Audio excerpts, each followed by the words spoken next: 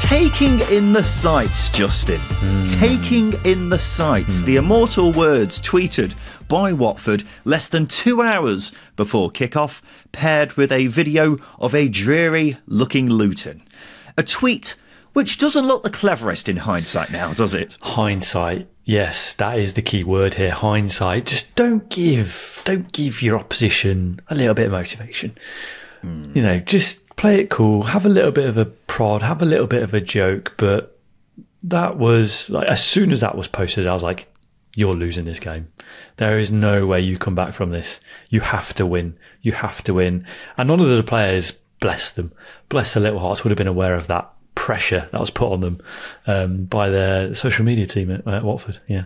Brave, very Karma brave. is a cruel mistress, is old Karma. And then, of course, Luton, obligatory, put out a tweet later on saying, taking in the sights, which was Jordan Clark celebrating, I think it was. But look, if Watford were taking in the sights, then the most beautiful sight of all was seeing that big, gorgeous smile of Rob Edwards, because we haven't seen it in a while, however, Justin, and he'll be absolutely delighted with this. Not just because it was against their big rivals, of course, not just because he was under pressure, but also because Luton were brilliant. Yeah, they were fantastic. They really were fantastic. And I think, you know, it wasn't a case of them being particularly groundbreaking or playing beautifully sexy football.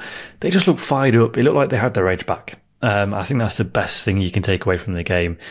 And they made Watford look very uncomfortable. You know, Carlton Morris, for example, I think the biggest thing to take away from that is how involved Carlton Morris was in the small physical battles with defenders, just making it a horrible, horrible game for them. And I think, you know, especially in the Championship, you don't need to be playing like a Leeds, like a Burnley, where you're trying to pass teams off the park. You've just got to get in opposition faces, make it awful and horrible, and hit the basics, and you give yourself a very good chance of winning. And that's all Luton did in this game. Didn't do anything groundbreaking. It wasn't a tactical thing. They just hit the basics, and they got in the faces of Watford. And I think it really, really paid dividends. Yeah, Carlton Morris was certainly helped by some of the most atrocious marking I think I've ever seen for the Luton's second goal. I think Watford were going for zonal marking, but instead, they left Carlton Morris, one of the best players in the air in the division, with a completely free header a yard out from goal. So it didn't work out very well, whatever they were trying to do. But look, the scoreline does a lot of the talking here, and it was a very fair reflection of the game. Luton were excellent. Best performance of the season by a country mile, although that's not admittedly a very high bar so far this season. But it was completely different to what we've seen so far. They looked like the Luton of a couple of seasons ago, didn't they? That's something that we've said quite a lot, that Luton haven't been playing like we know Luton can be playing. They are outworking the other team, not just trying cross after cross, and it was so impressive. I think Carlton Morris coming back was a big thing because he's such a handful. Alfie Doherty was immense, and the midfield ran the game. It was very, very impressive. And they often say derbies come down to whoever wants it more. It certainly looked from a neutral perspective that one team wanted it much more than the other. We'll come on to the Watford side of things very shortly. But this could be a big moment in Luton's season, Justin, couldn't it? Wins like this can sometimes spark a team into life, and they'll certainly hope that's the case here, won't they? Definitely. I know we've been fairly critical of Luton in recent weeks leading up to this game, but I think it's all been justified because, as you point out, they have been really poor. But this game really was an insight in what Luton can do and what they have been doing in the past and what they should be doing going forwards. And it has to be a catalyst for them pushing once again. They were clinical, obviously in front of goal, both in their own area and in Watford's area as well. And I think combining those elements and taking that forwards, and again getting the confidence back and the belief back. I think that's the big thing: the belief in that they are a good side. I think that will this sort of win against a local rival. A local rival in Watford that have been very, very good this season. They've been very much I won't say in playoff contention, but they've been batting up the top of the table, whereas Luton have been struggling. Looking at this game in isolation, you wouldn't have thought Watford were in the top half and in the bottom half. It was tables were turned massively, and as you say, Luton need to use this as a foundation going forward. Yeah, 100%, absolutely right. It's got to be said as well, Luton's games up to the end of November are very tricky. They've got Sunderland in midweek, which is a big game, but then they've also got coming up West Brom, Middlesbrough, Leeds and Norwich. So it would be very, very difficult to build up some form, but they're more than capable of doing it because this Luton team is very good. They haven't shown it so far, but we know that they are very good. It's one of the strongest teams in the league, isn't it? So if they do build up a head of steam, then they've got nothing to fear. I just hope that this isn't a false storm where the players were really up for it because it was a derby and then revert to what they were doing previously. I think that's unlikely, but it's not impossible. Whatever the case, if they take how they played against Watford into their next games, then they'll definitely keep getting results without a doubt. On Thursday, Justin, Tom Cleverley said he wanted to inflict more pain on Luton. Didn't go very well, that, did it? Yeah, I was going to bring that quite up, and I think, to be fair, he said to himself to local radio after the game that they're going to take a lot of criticism coming their way and they're going to have to take it on their chin. And absolutely right. They've done a lot of talking heading into this, probably a little bit too much. Watford have started better than Luton, but I think they just put a lot of pressure on themselves, and they really didn't turn up in this game. It was a poor display. There was not a lot of energy. It felt like it lacked massively, and they just couldn't match Luton's, Luton's quality and Luton's desire to win the game. And when you're giving it the big and pre-game, you've got to back it up, or your team's got to back it up, and they did not. No, they didn't. And I think it is worth mentioning Watford's away record is becoming a bit of a concern. 4 straight losses now, and they've lost each of the last 3 by 3 goals. And then they've got the small matter of Leeds away on Tuesday night. So good luck there, lads. But the lack of fight in this game was really poor. Unless Watford are involved in something coming the end of the season, their games against Luton are the biggest of the season, aren't they? Yeah. Let's get straight out to facts. Someone really could have let the players know that, though, because the scoreline speaks for itself here. I think Luton, I think these two could be playing right now, and I'm not sure Watford would have scored based off how poor they were in this one. One team was clearly more up for it than the other, which is surprising because it is a derby, and Tommy Cleves will be hoping that this isn't a sign of things to come, because it seems like their results are starting to average themselves out a bit, aren't they, Justin? Yeah. I think that's the key worry. I think there's probably a little bit of you've got to be cautious with Watford, because they have to start the season really well, but as you say, the recent results anyway, they will start to average themselves out because the squad is lacking quality. I've seen a lot of Watford fans really sort of get frustrated. This game against Luton is probably a good example of the difference in quality between the two sides. Luton are very, very good, packed full of quality. Watford have got quality in parts, but it's not flowing through the team like it is at Luton. I know it's quite, people will pull up and say, well, Watford are in the top half and around the playoffs, Luton aren't. It's a confidence thing. I think with Luton it will start to play out, whereas with Watford probably have been outperforming, chances created, chances conceded, etc. And as you say, law of averages tells you sometimes, they will level out. On Friday night, Sheffield United's unbeaten start came to an end after losing 2-0 away at Leeds. Let's have some 3-word reviews for Leeds. Rich Lay on our Patreon says let's go. Callum says best int league. Darren says piece of cake. A big result for Leeds, Justin. A big result. But just how big are we talking right now? I think you've got to, without getting too carried away, I say that. I think it throws a statement out to the rest of the division, because Leeds looked really, really good. They controlled the game and they were relatively comfortable in how they dictated the game. And that's coming up against a team who have had 6 clean sheets in a row. They're unbeaten in the, the only unbeaten team in the entire FAL coming into this game, Sheffield United.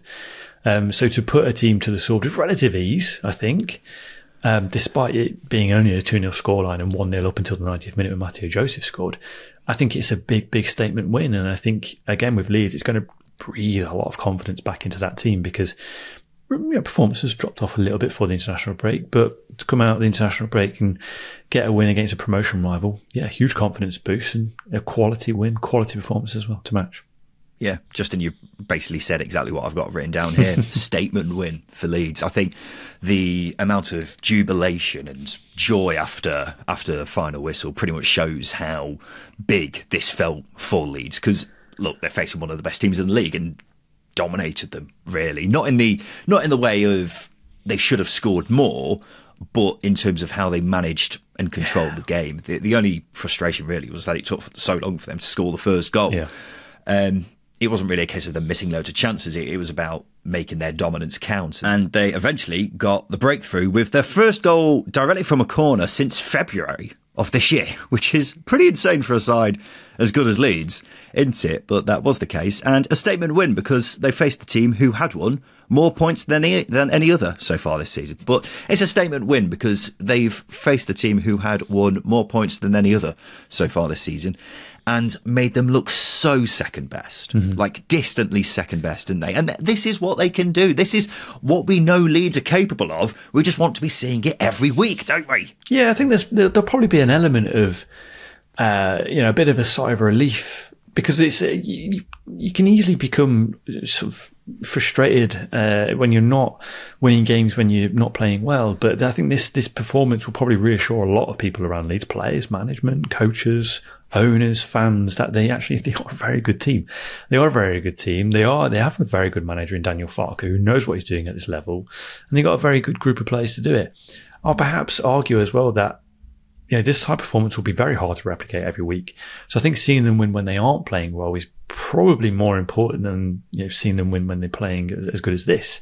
Because I think what this game showed is that if they do play like this, they're going to get a win because they've got the quality to put a team to bed. A team as good and brilliant defensively as Sheffield United are. So it's when those moments come up when they're not playing particularly well, that's where they got to turn a game around in their favour, which they struggled to do before the international break. So, that's where we need to see Leeds transform a little bit. But this performance, if they replicate this every week, they'll bloody blitz the 106. But I'm not saying they will, but if they play like this, they will. But they're not going to play like this every week.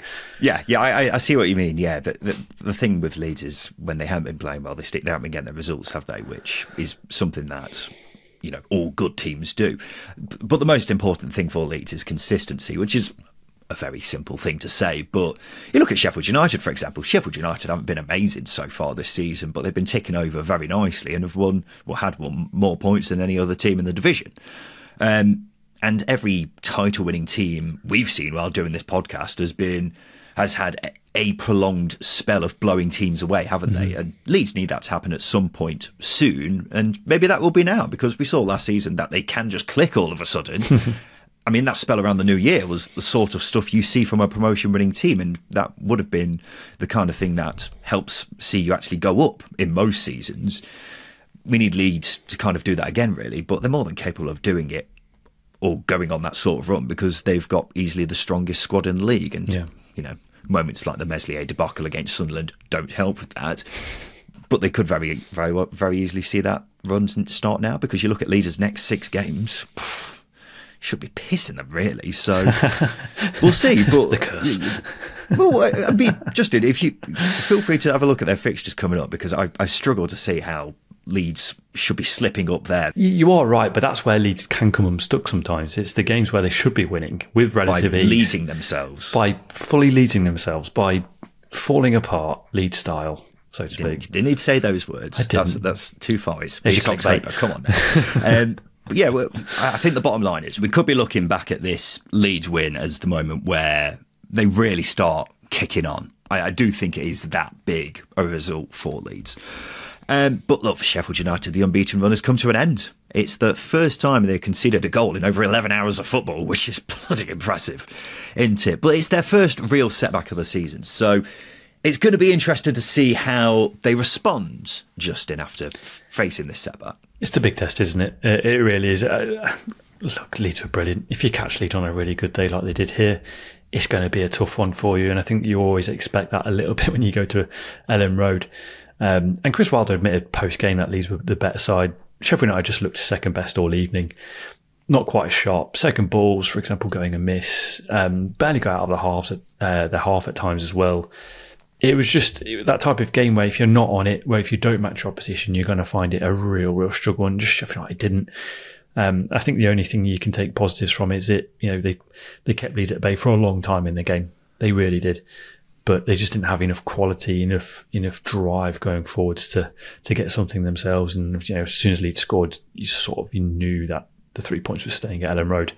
So I think, yeah, you're right. It's a big test for Chris Wilder on this side, but there are some positives to take out of it, not to be too harsh, because that screenshot that went out on the second tier Twitter page, for example, of Wilder looking very, very displeased. It was genuinely probably one of the funniest things I've seen for a while. I'm glad I could be of a service. But yeah, it is funny with Sheffield United. I find them to be a bit of a strange beast because they have so much talent in their ranks, don't they? Like, I genuinely don't think the Sheffield United team on paper is that far off the Leeds team. I mean, Leeds have a load more depth, but in terms of the starting 11, there's so much talent in that Sheffield United team, but they don't really utilise it as well as I think they should. Because, well, I mean, I'm talking about a side who were unbeaten in 9 games prior to this. But as I said before the international break, the fixtures have been relatively kind for Sheffield United, and every time I've seen them, they're not controlling games that well. Even in their wins against much poorer opposition than them, it sometimes feels like they're clinging on to a game.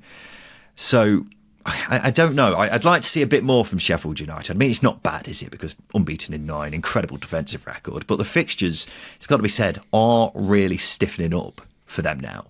So I'm very interested to see how they get on from this stage, because I feel like this is going to be a proper acid test for where Sheffield United's ambitions will lie this season. It's worth mentioning there were tributes to George Baldock at this game in Sheffield United's first match since his passing. The 2 captains laid flowers. There was a minute's silence. There were banners. It was very moving, and Sheffield United will next be at home next weekend, so there'll be more commemorations to come marking that.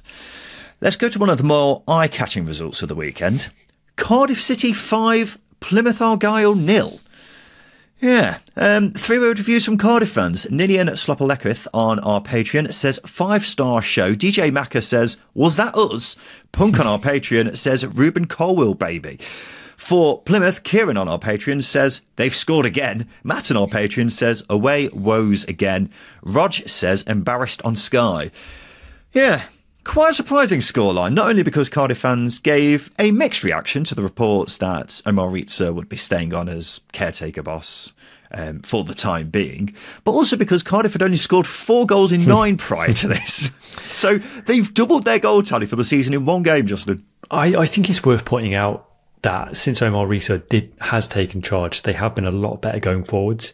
You know, you even go to that Hull defeat where they were absolutely battered at well, it's not the KC anymore, but away at Hull.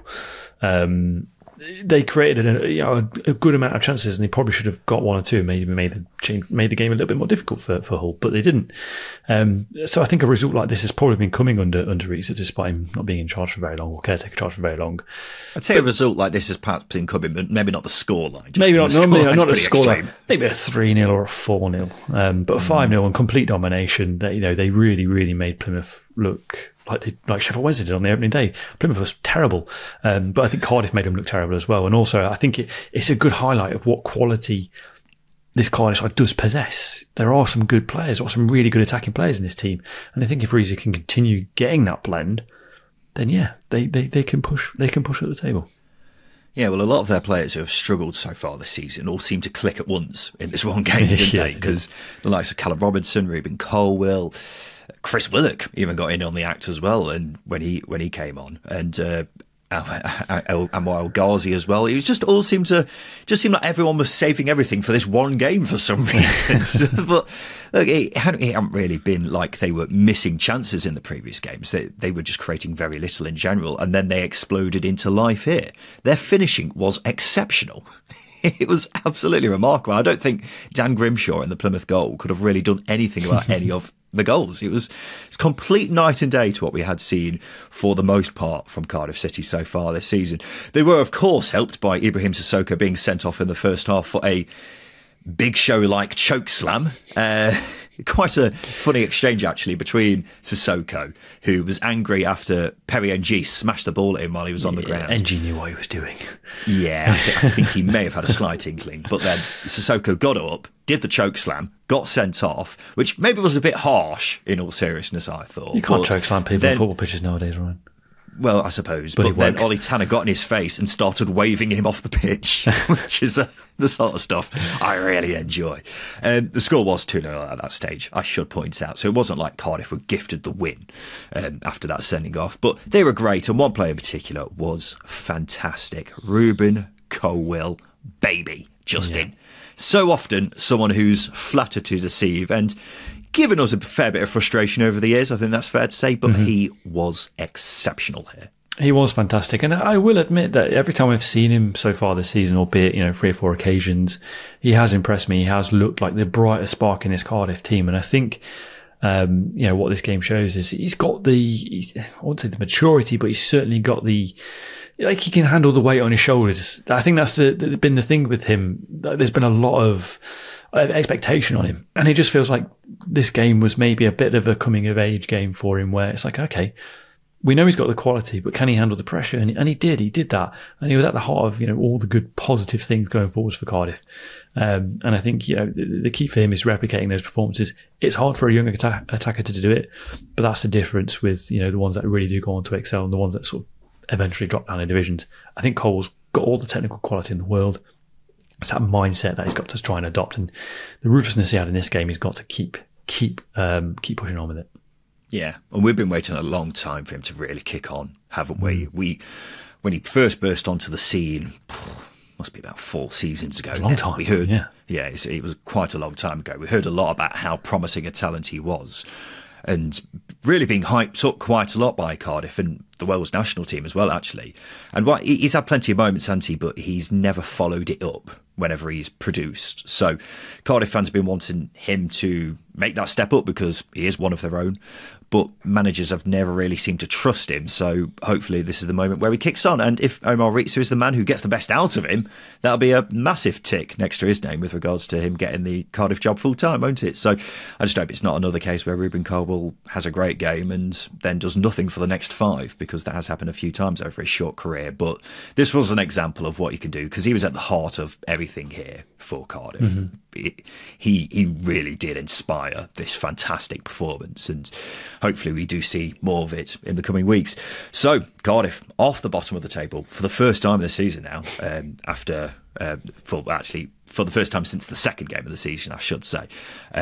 That's how much they've been struggling. But look, Plymouth's away games, Justin, proving to be a huge problem for them, aren't they? Just 1 point on the road so far from 5 games. Only scored once as well.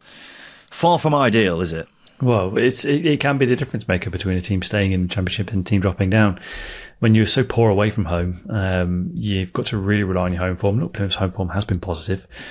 But I think Plymouth, the way they set up, the way Wayne Rooney sets his teams up away from home, just, I don't know, mentality-wise, it just isn't there. It's really hard to put your finger on it, because his away record as a manager is terrible. It's dreadful. And it's just one of the things, like, how do you resolve that? How do you become a good away side? When you look at it, Carlos Corberán, for example, keeps his teams very resolute, very difficult to break down. I don't think this Plymouth team is. I don't think it is at home either. But I think that's what makes a team better away from home is their ability to keep opposition at bay. I just don't think this Plymouth side's got it in them to do that, unfortunately.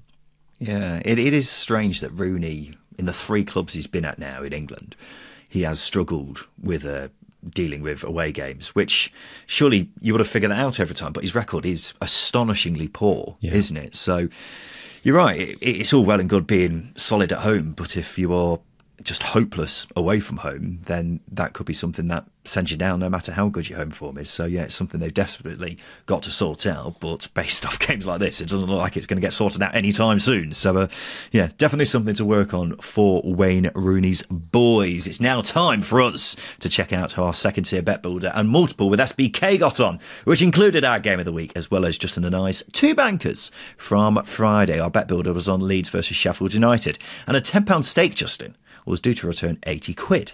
We had Larger Ramazani to have a shot on target, which was a winner. Leeds under 2.5 cards, another winner, because they only had 1. Under 3.5 goals, another winner. Sheffield United, double chance. Ah, shit. Yeah.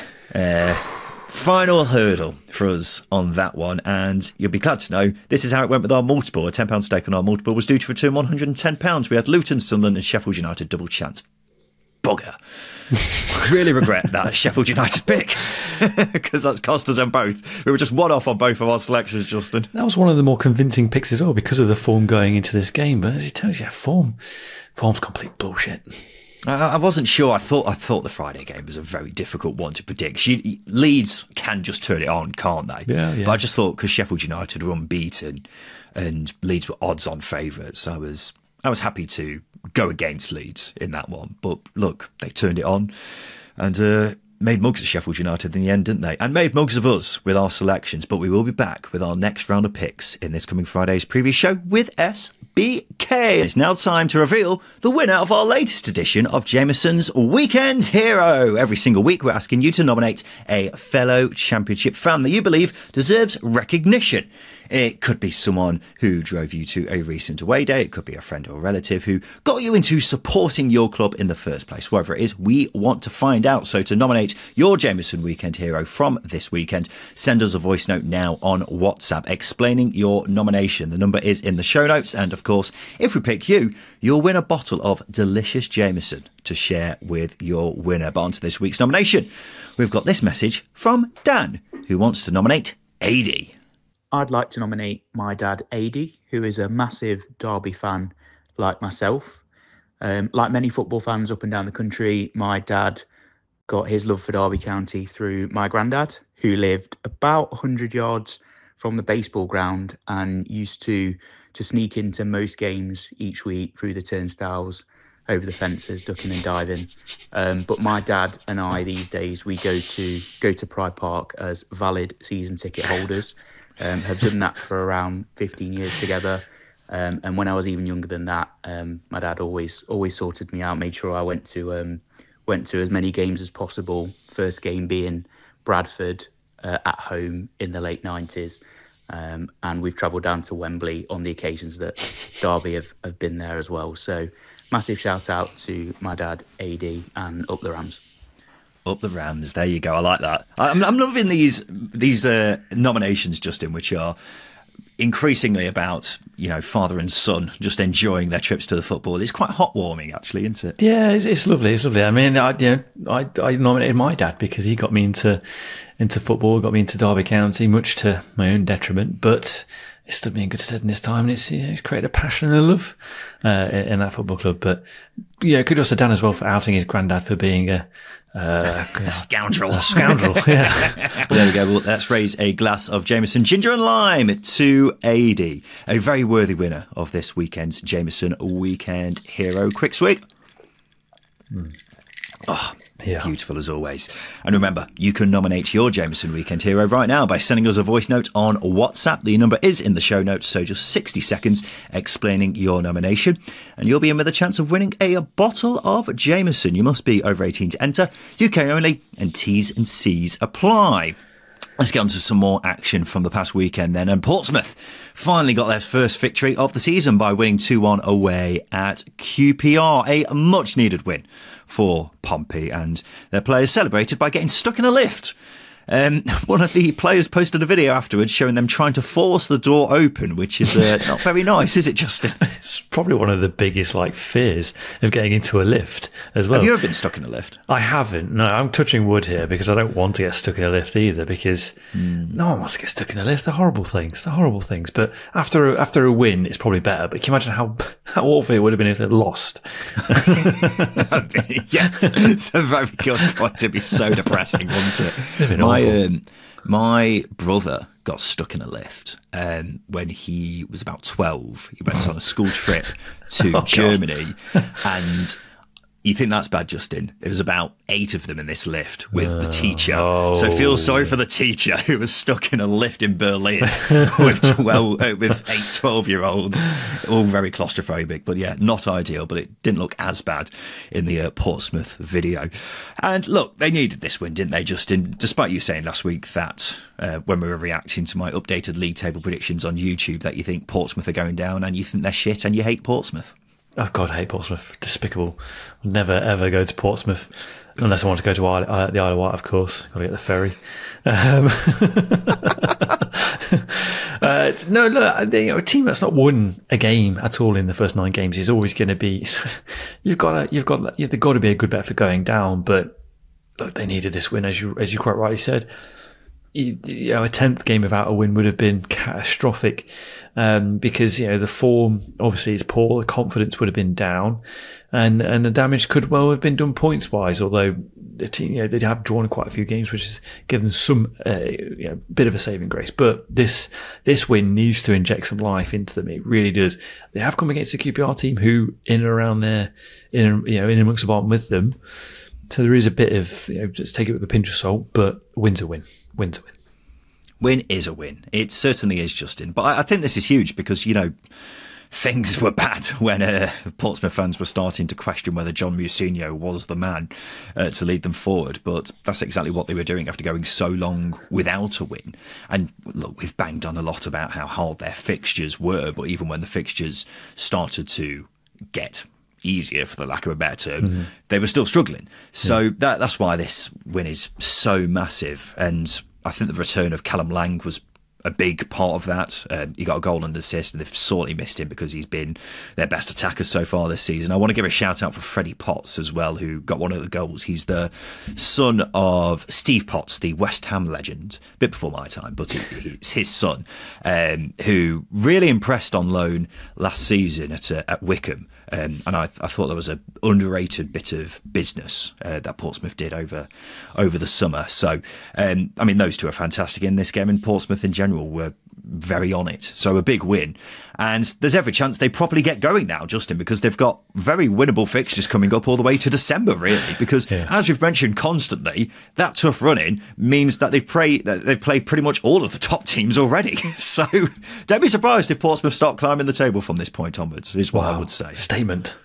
Yeah, it is a statement. Is that really a statement? Because, look, I know I keep going on about it, but the fixtures were ridiculous, Justin. They were tough fixtures. They were. You are absolutely right. But, as I say, they got some draws on the board as well. But, the confidence takes a battering when you're losing games, and when you're not winning games as well. You start to question things a lot, like Portsmouth fans questioning John Mousinho.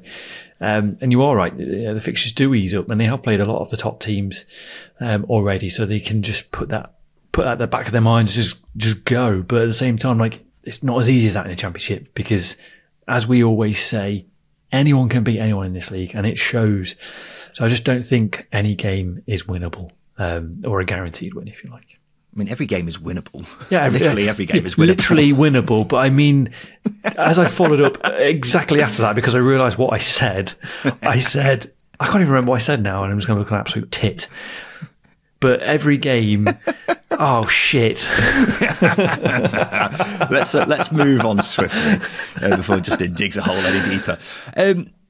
Justin, every so often I look at the Championship table and I'm just surprised. I was surprised just before the international break to see QPR in the bottom three. I'm now even more surprised to see them bottom of the table. 7 points from 10 games explains it, but it's funny with QPR, isn't it? Because I don't think they've been that bad, but they're bottom of the league. It's very confusing.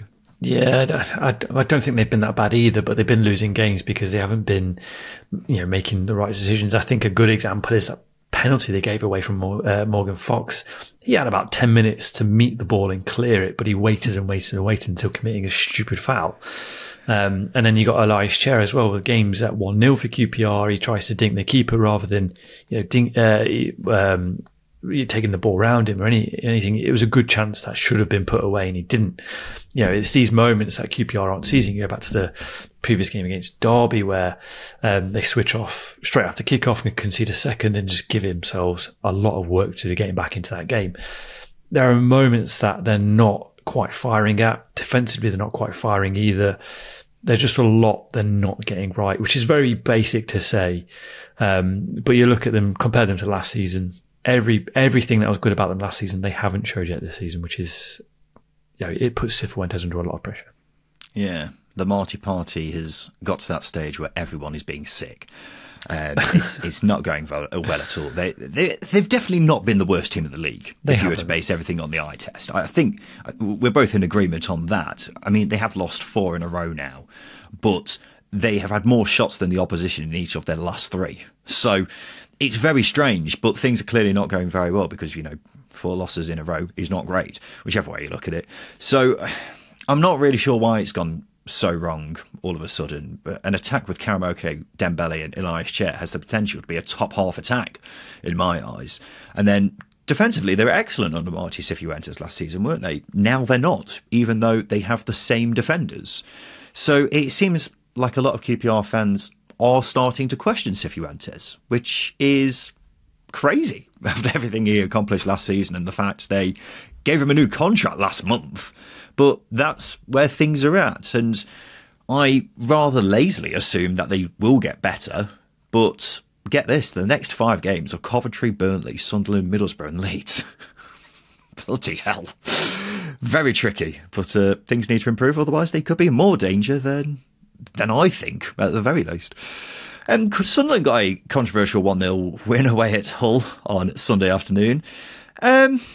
Let's talk about the goal, first of all, Justin. It was scored by Wilson Isidore, and it's a wonderful goal, which we will talk about more shortly, but it came after the referee, Bobby Madley, got in the way of a Hull corner.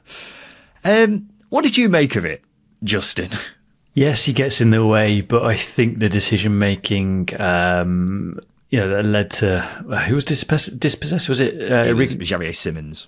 Yeah, the decision-making from Simmons to then get dispossessed, I think probably deserves a little bit more criticism.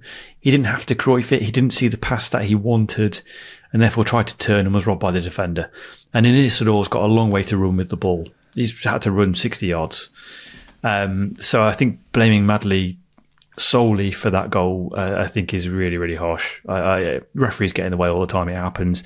They want to be and have to be in amongst the plays. Positioning for the corner was a very natural position for a referee to be in.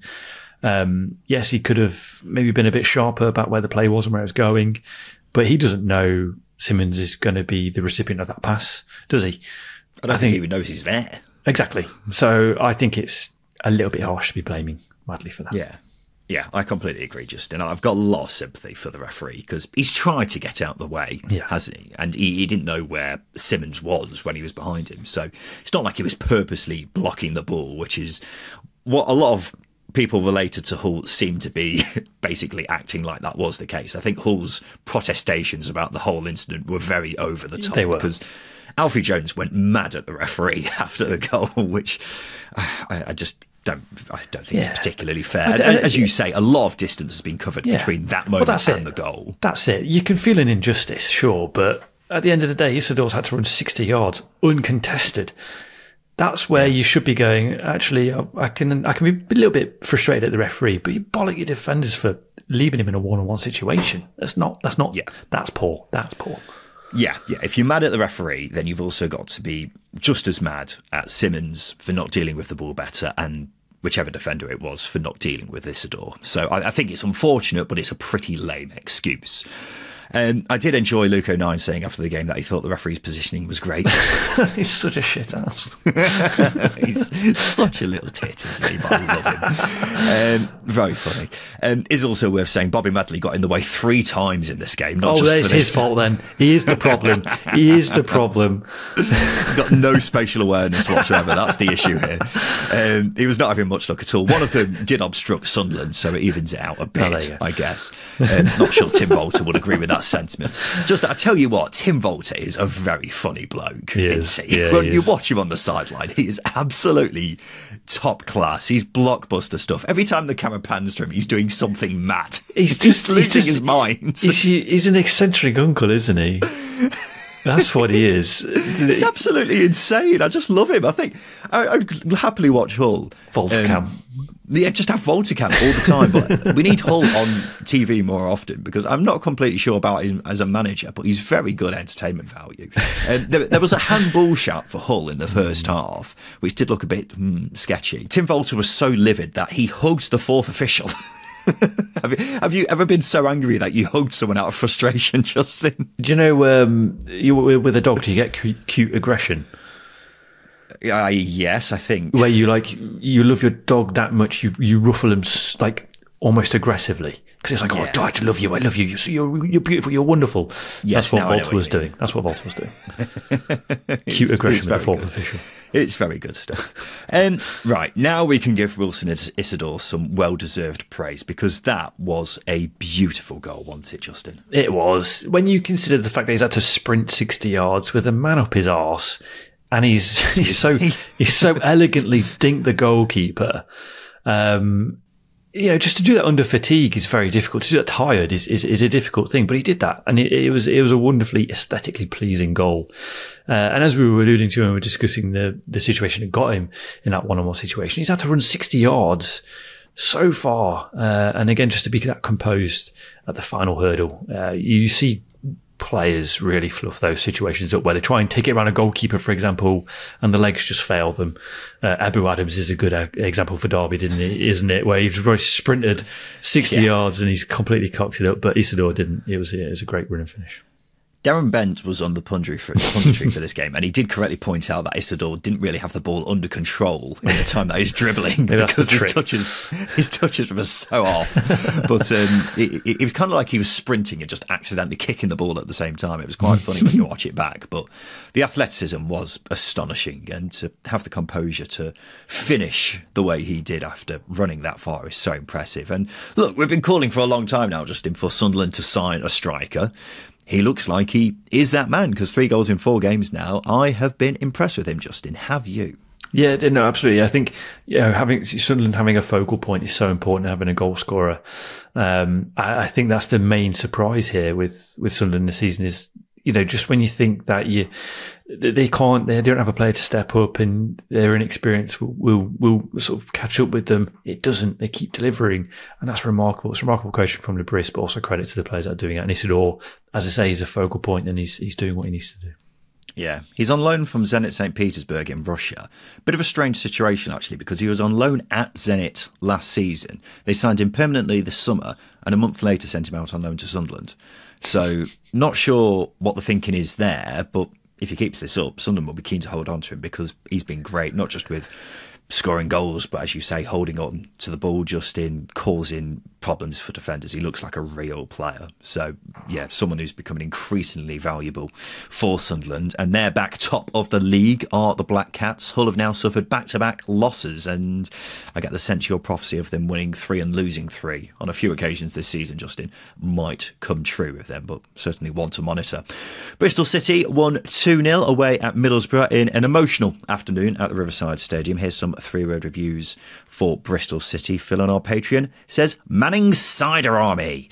Bristol City's players held up a banner which said, Fly High Theo, after the game, in memory of Liam Manning's son, who passed away not long after being born. Manning's having some time off after that. So a very touching tribute there from the players, and a great win for Bristol City. Have been drawing a lot of games recently, so they needed a win at some point.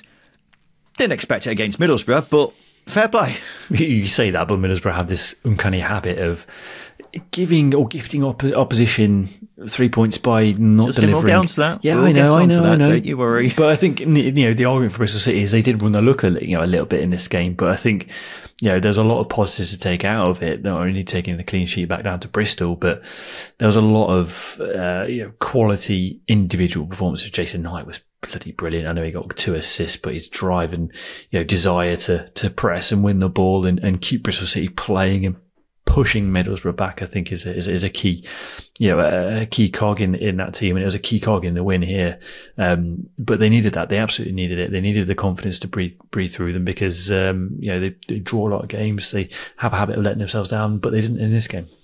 Yeah, you mentioned individuals who stood out for Bristol City. Someone I'm really enjoying is Yu Hirakara, who's the Japanese winger who joined in the summer. One of a number of Japanese players who have come to the Championship in recent months, actually, but he's been very enjoyable to watch. He's had a very bright start to life at Ashton Gate and is really becoming a favourite down there. He's very tricky, very creative. I like the look of him. Justin, what about you? Yeah, well, you've got Ohashi as well, who's really impressed at Blackburn, and Hirakawa is another one.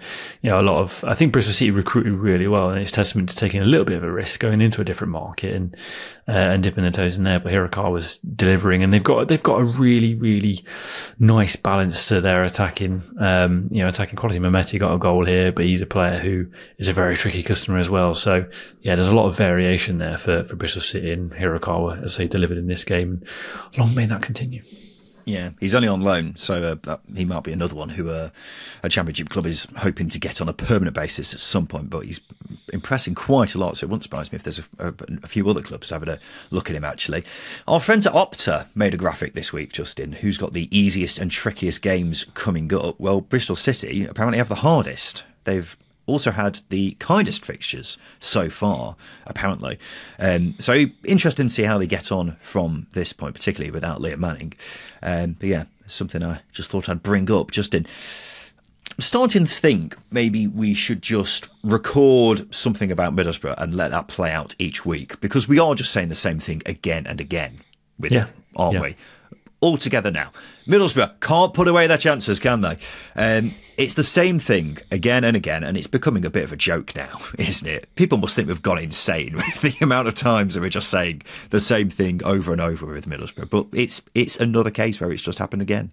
Yeah, there's no point sort of treading on similar ground here. So I'll sort of move the conversation elsewhere. How is Michael Carrick not bald yet? The man's hairline is... It must be pretty stressful, it's got to be said. Oh my God, it has to be. It has to be.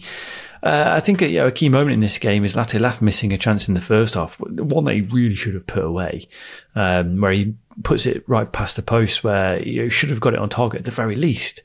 There's those moments they're not seizing, and I think Carrick said after the game that they needed to find a killer instinct. Dude, they need to have found that 6, 7 months ago, 8 months ago, 10 months ago.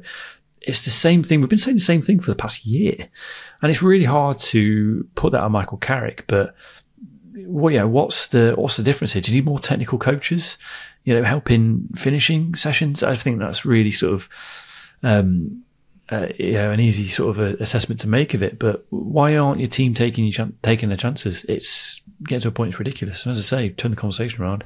How is Michael Carrick not bald and grey yet? You just say dude. Yeah, I did. I showed my age there a little bit. Sure, I like it when we're trying to be hip and down with kids. I was being passionate. I was in the moment. It's just Middlesbrough side frustrates me. No, it's fine. It's fine, Justin. You don't need to explain yourself to me.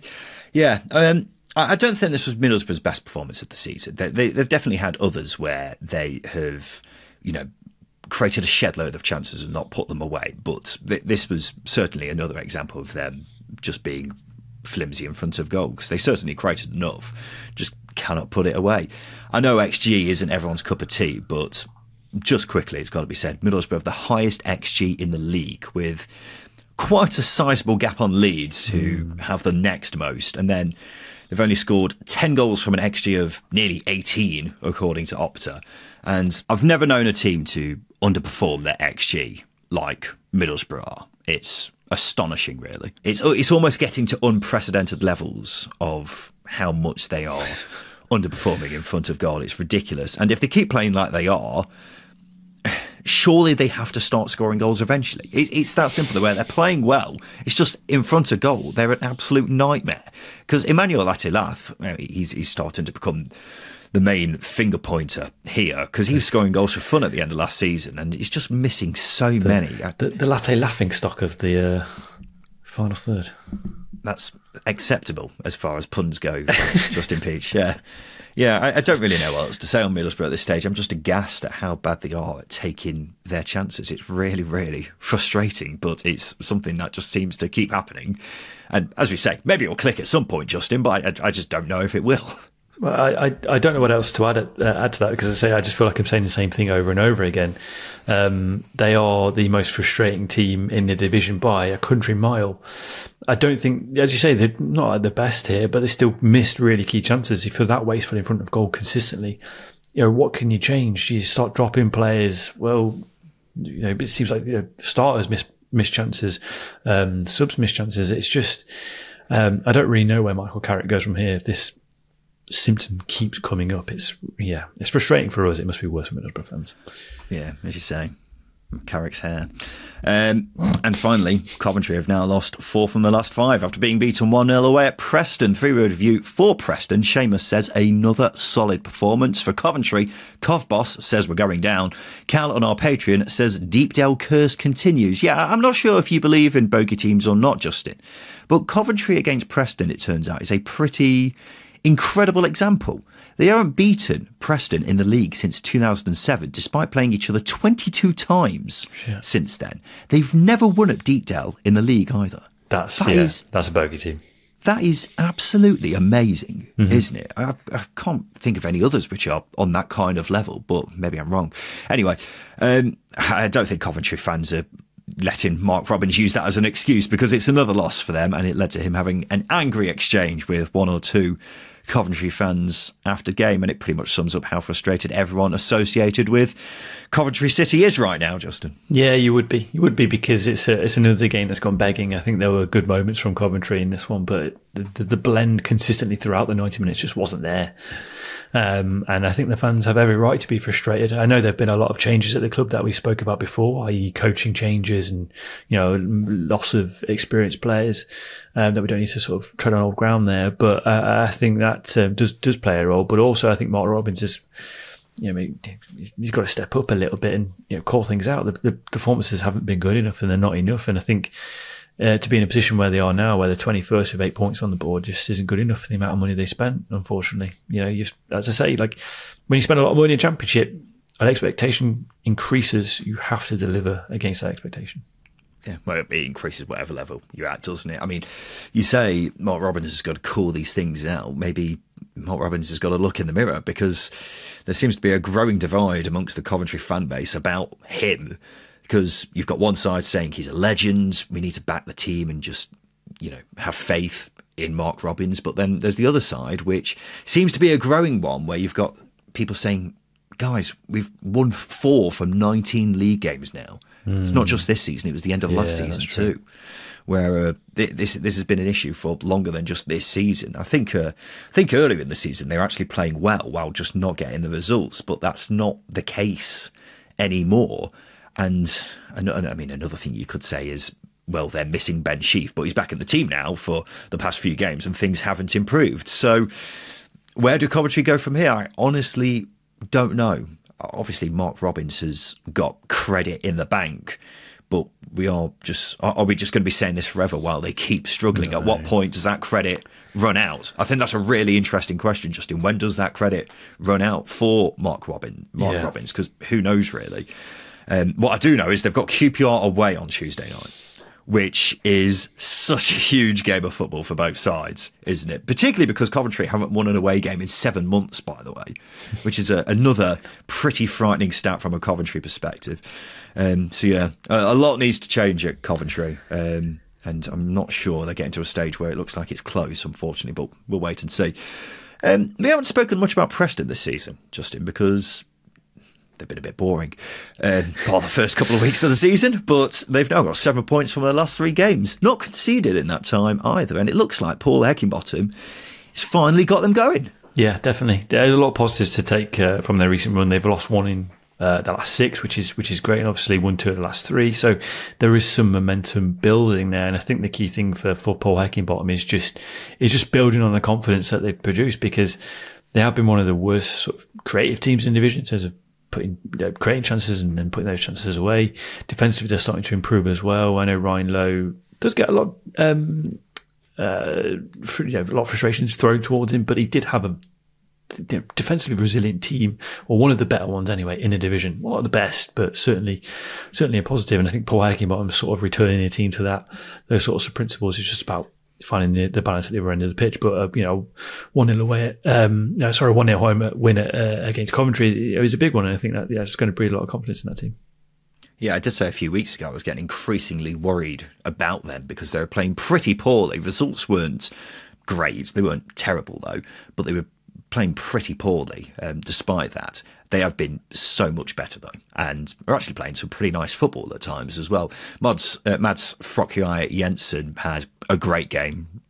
Ryan Lowe, who you were just mentioning there, Justin, never seemed particularly convinced about him, but he's clearly got a lot of talent. It's just about getting the best out of him. And Heckingbottom certainly seems like he's making some progress on that front. And Emil Rees is another one looking dangerous up front. So we're seeing promising signs with Preston. Not anything outstanding, but it's promising to say the very least. And hopefully they keep progressing and start climbing up the table. I mean, they've climbed up to a surprising amount already. But if they keep doing that, then who knows? Who knows where Preston could take themselves this season? Justin, it's poll time. This is the part of the show where we give the listeners 3 questions on Twitter. Just want to get their thoughts on everything to do with the Championship. So the first question we asked was this.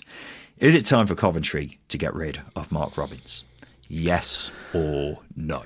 I'd probably give him to the next until the next international break. Then make a decision then. So if things don't improve, then yes, get rid of him. But at the moment, I'd say no. Interesting. 69% of people said no. 31% said yes. Yeah. It's very difficult with the Mark Robins thing, isn't it? Because obviously they're massively underwhelming right now, but it's Mark Robins. You know, that's the thing, isn't it? He's such a legend at Coventry that it makes it really difficult to be too harsh with him. Which of these teams do you think is the most likely to finish bottom of the Championship this season? Cardiff, Plymouth, Portsmouth, QPR. Cardiff, Plymouth, Portsmouth, QPR. I will continue my Portsmouth narrative that you've created around me. I'll say Portsmouth. So needless. Yeah. So needless. I mean, I did my updated league table predictions over the international break. I said Plymouth in that, so I'm obviously going to stick with Plymouth. 37% of people said Portsmouth. So there you go. They all hate Portsmouth as well. 28% of people said Plymouth, 20% said QPR, 15% said Cardiff. And finally, who would you rather fight, a chicken every day or an orangutan once a year? Oh, I love orangutans. I'll go with a chicken every day. Fuck it. Because actually dinner sorted though, wouldn't it? Yeah, it would. But actually dinner sorted, and you know if AI tell someone stop being a vegan. Yeah, I would. If AI takes over the world and we all sort of drop into an apocalypse, then that's your meal sorted every day, isn't it? I just think it'd be really annoying. Think about on your wedding day, you've got to. Sorry, love, I'll get married to you in a sec. I've just got to fight a chicken first of all. I think an orangutan. I could take an orangutan. I like orangutans. They're nice. Yeah, but endangered as well. This one thinks you're a dick because you've got to fight it every year. So a lot of people do, but I don't want to fight them. Well, it's the rules, unfortunately, of this poll. 70% of people said they would rather fight a chicken every day. 30% said an orangutan every year. And there we go, ladies and gents. Patreon subscribers, hang about. We've got the extended edition of the weekend show coming up, which we like to call Zamora Time. We'll be talking about a miss of the season contender, Messi v Ronaldo of the Championship, and me pissing off the whole of America. If you're not a Patreon subscriber, sign up to get Zamora Time every single Sunday. Head over to patreon.com/second tier. Link is in the description of this episode. But it's just about time for us here on the second tier, ladies and gents. We'll be back again on Thursday, where we'll be reacting to all the midweek action from across the Championship. So we look forward to seeing you then for that. But this has been the Second Tier Podcast. I've been Ryan Dilks. I've been Justin Peach. And a big thank you for listening.